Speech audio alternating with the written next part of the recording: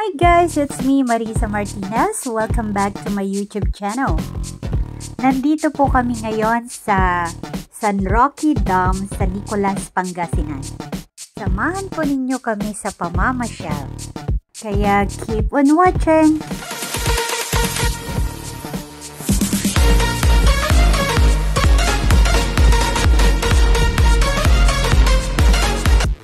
The San ROQUE Multipurpose Project is one of the largest dam projects in Asia.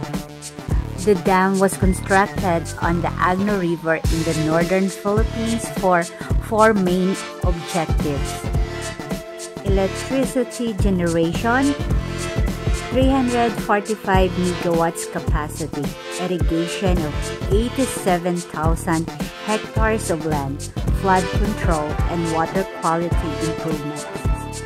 The San ROQUE Dam, operated under San ROQUE Multipurpose Project, is a 200-meter tall, 1.2-kilometer long embankment dam on the Agno River. It is the largest dam in the Philippines and 60th largest in the world. Located at San Manuel and San Nicolas Pangasinan and Itogon, Benguet. Construction cost $1.19 billion.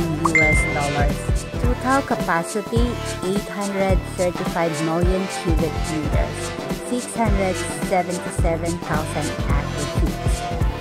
Installed capacity 345 MW and 411 MW max.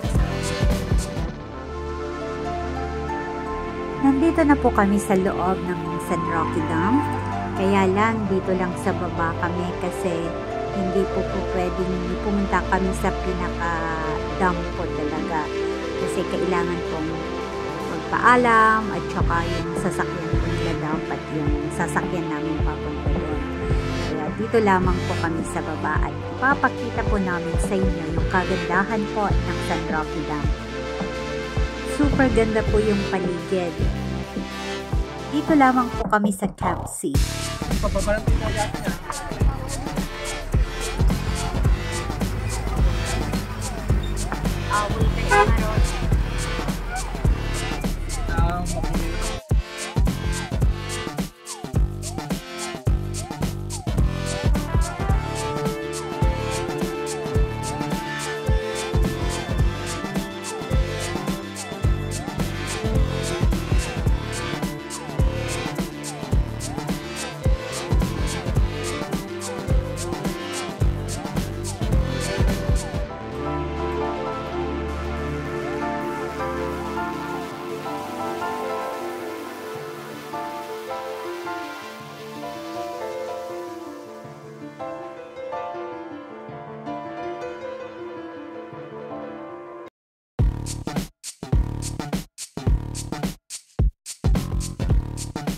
San ROQUE Beach.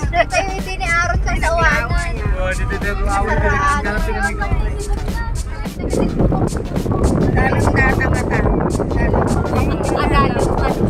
Dito dyan ni pagkalkalapan dangar mo doon. Hindi na ganda dagi dyan. Ilalako na may nga tilapia.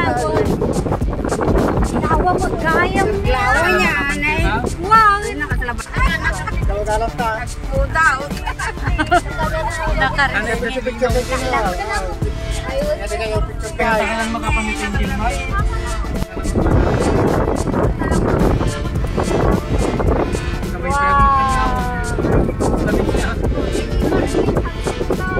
Sumpay.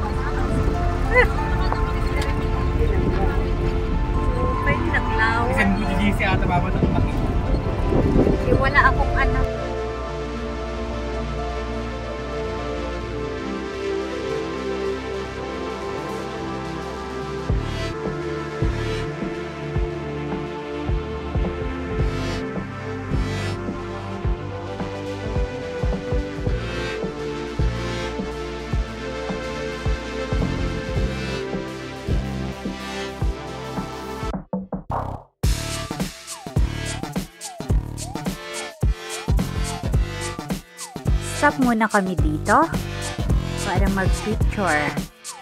So ayun, nauna na si Aaron at saka si Sito. Kasama ko po si Kuya Bubot, si Mercy, si Angel, si Jassy, at si Ate Minda at si Ate Salome. Andun sila sa loob ng van. Ayaw nilang lumabas kasi baka umitim sila. Ito pong tubig na ito ay papunta po sa Dalumpinas, sa aming barangay. Yan, makikita po natin itong San Roque Dam.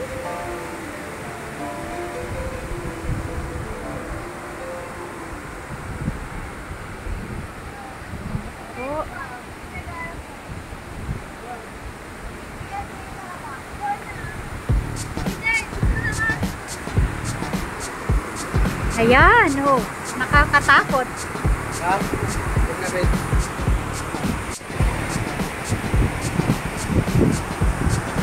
siya. Angel ah, Angel!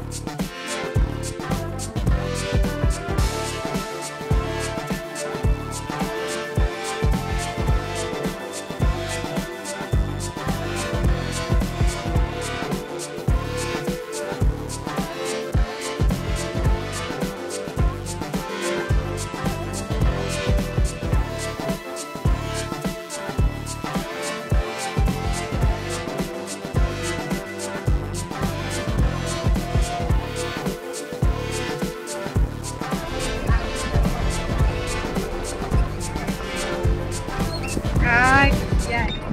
So, tikat na tita ng midyan.